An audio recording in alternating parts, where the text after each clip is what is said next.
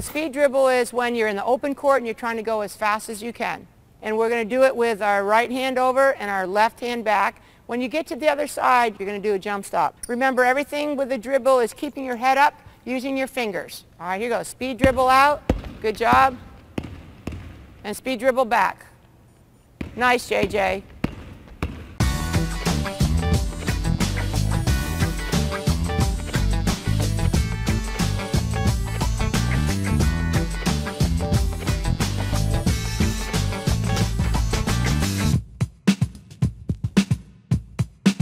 Hesitation dribble. Watch JJ on this one.